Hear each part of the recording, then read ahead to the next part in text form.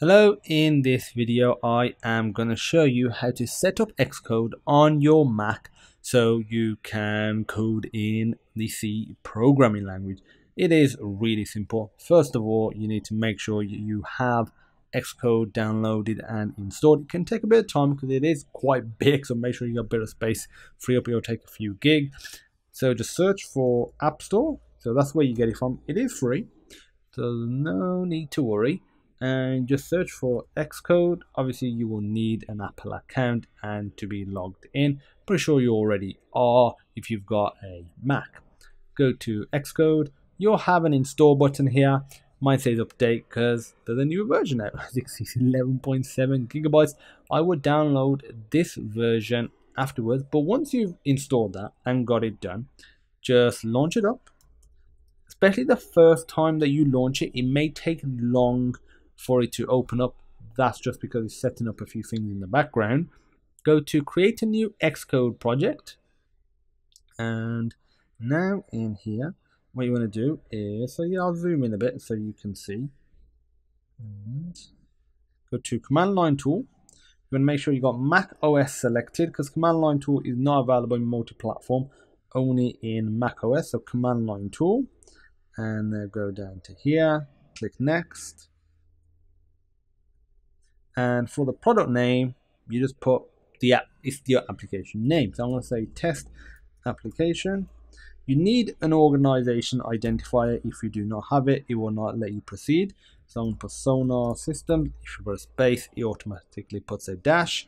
And now choose your language. By default, you'll probably say something like Swift because I'd already, I'd already done an application before this. It said C. So you just click language, go to C. Go to next, and this will pop up. Save it somewhere. I'm going to go to the desktop. This is probably going to be selected by default unless you know you need a Git repository for it. Unselect this and click create, and here we go. So now that it has launched up, if you go all the way to your left here, main.c is the default file that has been created, which is a C application, which is denoted by the .c extension. If I click that, and here we go. Here is the code for a basic C application.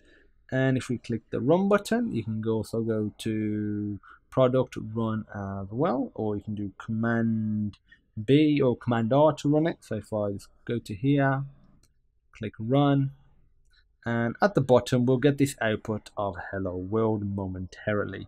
So you just gotta wait patiently, and there we go. Hello world. Program ended with exit code 0. That's fine. That just refers to the return 0 right here.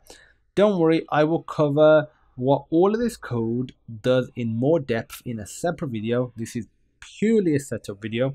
I'll have setup videos for Visual Studio, for compiling using the terminal, for a bunch of other different, environments. So I'll have you covered, and it'll be for different operating systems as well. This is for Mac. I'll have stuff for Windows and Linux as well. Might even do something for Android if I'm feeling really, excited. If you have any questions, as usual, just pop me a message, and I look forward to seeing you in the next video.